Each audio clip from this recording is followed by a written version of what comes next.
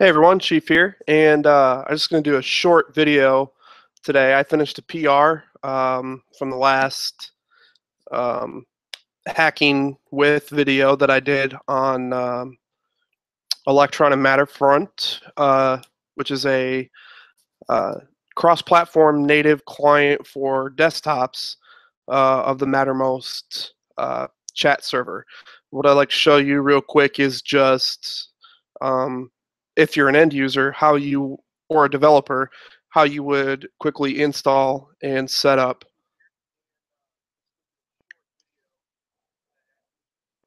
Hang on, I'm getting feedback.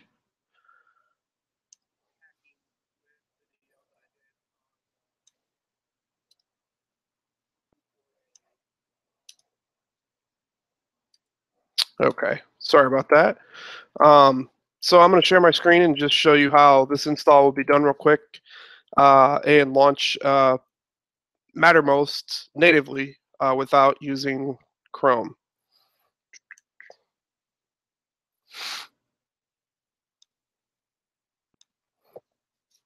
So this is going to be done all on the command line. And first you'll need to make sure that you have um, Git and Node installed for this. So I am using Git version 2.5 and any version of Node 0.12 or greater, so Node 4.0 or IOJS 2.0 or greater would also work.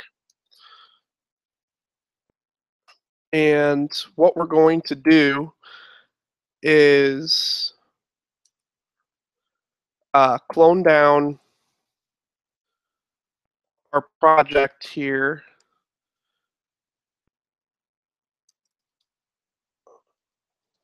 And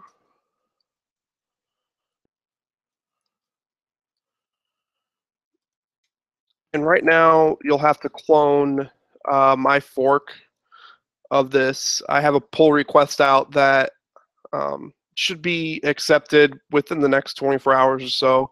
So this same process will work. You just use a different URL in the end. And you would just run git clone. And I've already done this. And I cloned it into my code/Matterfront directory. So you would then cd into the directory you cloned into. And after you do that, you'll run npm install. And then you'll run npm link.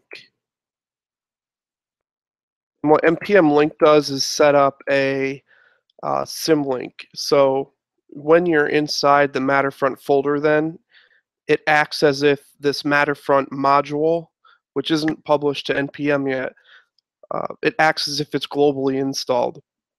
So that when you're within this directory, you can reference the binaries that are installed within it.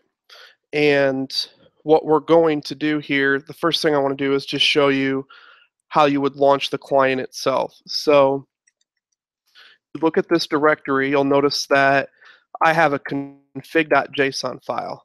Now, after you do your npm install, you will not have a config.json file. It's very easy to create this. You can use any editor you want to just create. So I'll say touch config.json, and then I'm going to edit this file. And what I'm going to do is connect to the Mattermost core team on their public server. So this is a very simple file.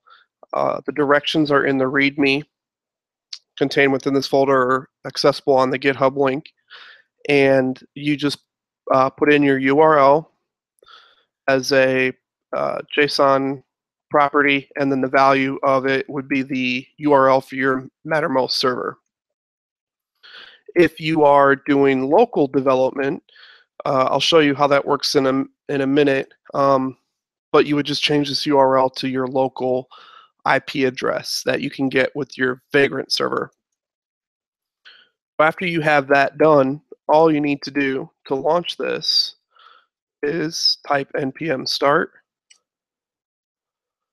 and Matterfront will load up your Mattermost server. So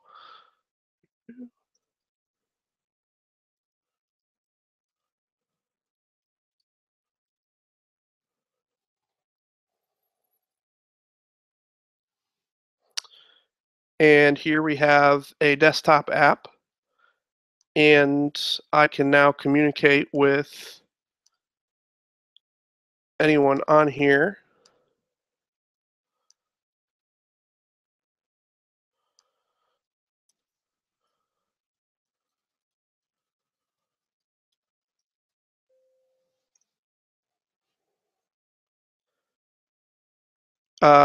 From the native client. It looks like we've actually got some communication going on there.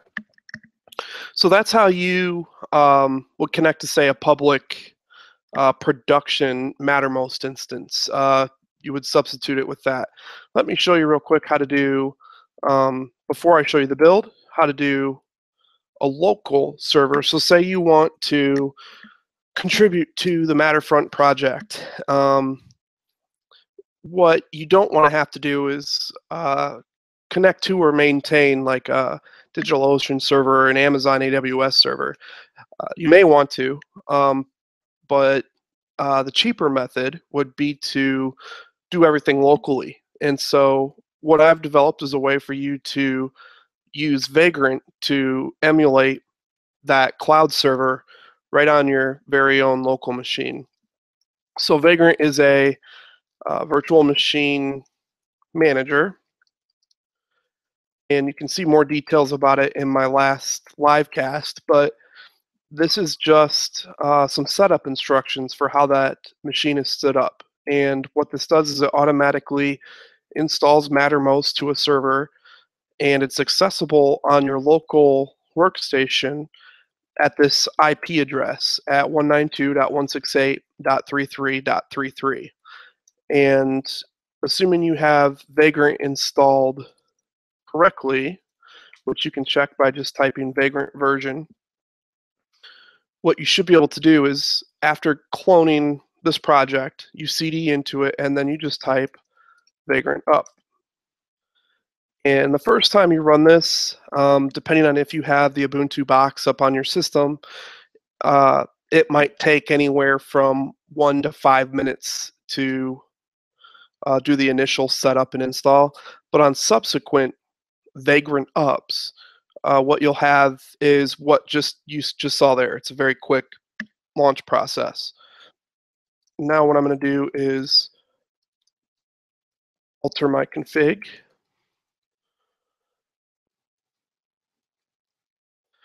We'll say 192.168.33.33.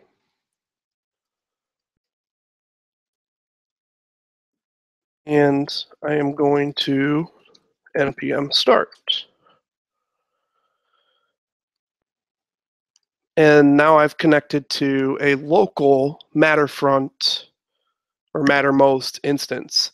And what this allows me to do is basically work on Matterfront, the app, and see all my changes instantly.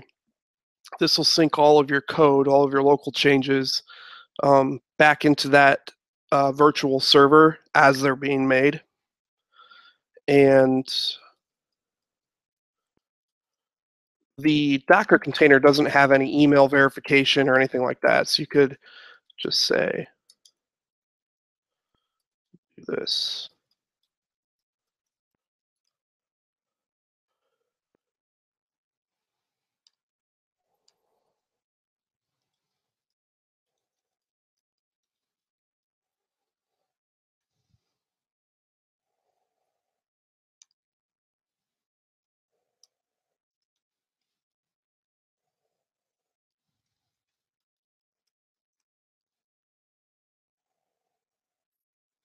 And now I have my own local instance that I can use to test against for any of my development of the Matterfront client. So this is a open source project that you can contribute to.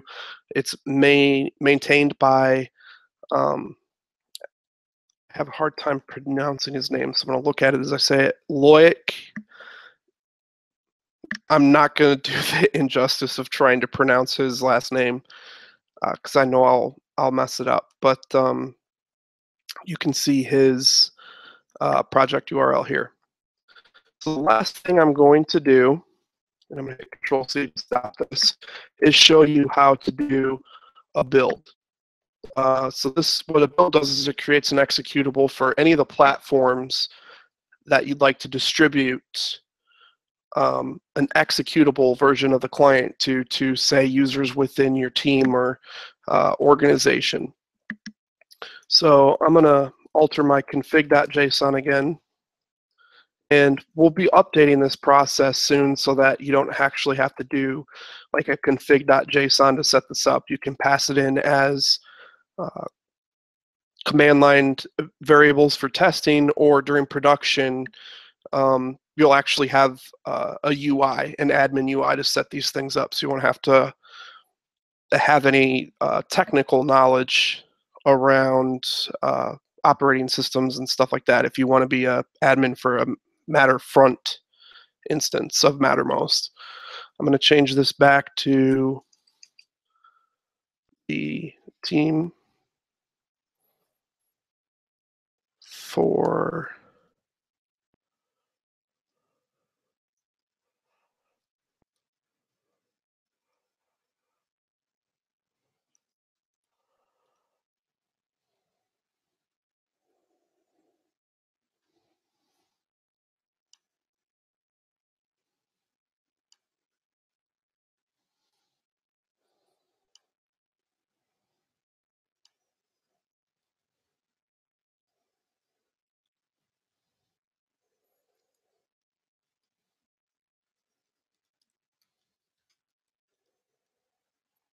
and all you need to do, the easy way, if you want to, I have it set up so by default it produces a build for every architecture and platform. So that means every 32 and 64-bit system for Linux,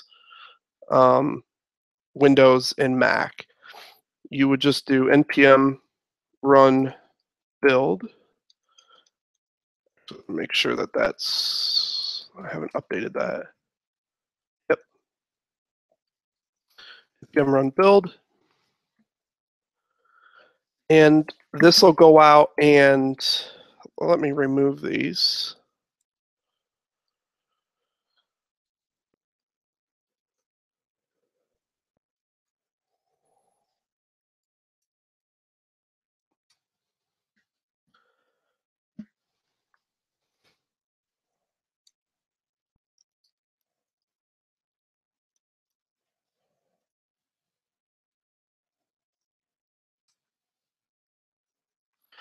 It'll go out and download the correct binaries for Electron, which is the engine that runs Matterfront as a native client. It's a shell to allow you to create native clients for any system using just HTML and JavaScript.